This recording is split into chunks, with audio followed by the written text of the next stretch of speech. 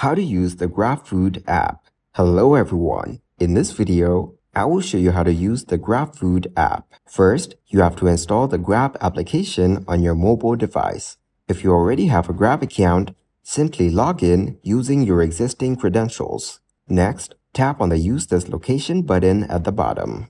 After that, go to the food page. Then, under the delivery section, select the items that you want to order from the menu. After that, add them to your cart. Next, tap on the Payment Details option. This restaurant only takes payments without cash to avoid orders not being paid for. So, we will need to update your payment method or add a new one to continue. So, I will tap on Change Payment Method to update my payment method. After placing your order, you can check where it is on the app. Thank you guys for watching this video. Hope you got some value. Make sure to like the video and subscribe to the channel to get notified of new videos. See you in the next one.